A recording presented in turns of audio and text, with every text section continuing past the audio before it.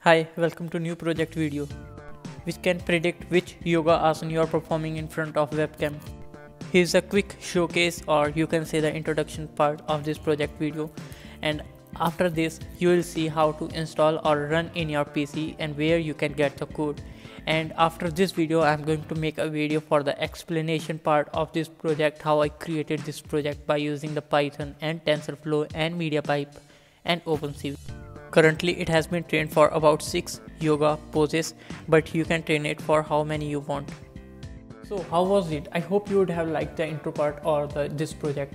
Now if you want to run this project in your PC, what you have to do is go in the description and you will find this GitHub link, and once you get over here you can directly download the zip or clone the repository in whatever favorite directory you want. So after you download the code from over here, you will get these files in your PC. So the first thing you have to do is to open the terminal in the same directory or use the cd command to navigate to this particular directory wherever you have downloaded the code. So first you have to say pip install -r requirements.txt and hit enter, and after that it will install all the requirements we are using in this project.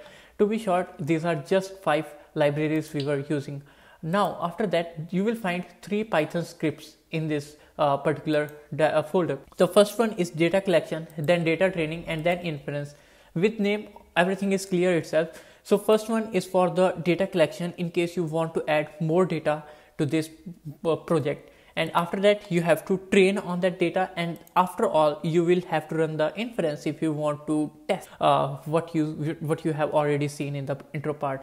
So let's start with the data collection. But before, if you want to directly run the inference, I have already given this model.h5 and labels.npy in case you want to directly test it out of the box. So first of all, if we open the data collection.py, then this is the code for this. We are not interested in it yet. I will create another video for the explanation part of this. Now if you want to collect the data, again open the terminal in the same directory, and you have to just say python data collection.py. Now after that it will ask the name of the asana you want to insert. So let's say I am going for XYZ asana, and after that if I hit enter it will start capturing actually, and it is saying that make sure your full body is in the frame.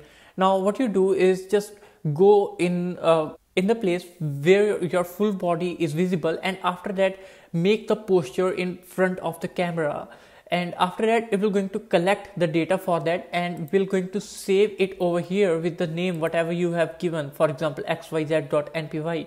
It will going to save the data, and after that you have to run data training.py. So for that you just have to again open the terminal in the same directory, and you just have to say python data training.py and hit enter, and after that whatever data you have collected recently it will going to train on that data. So for now we don't have any data in this directory, so it will not going to train. So what I do, quickly add some data using the data collection.py. I will fast forward everything and you will see how easy is that.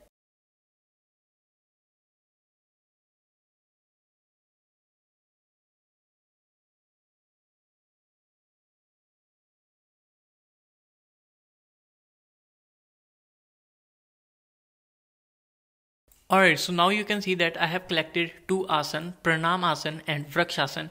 You can do as many times you want to collect the data for as many asanas you want.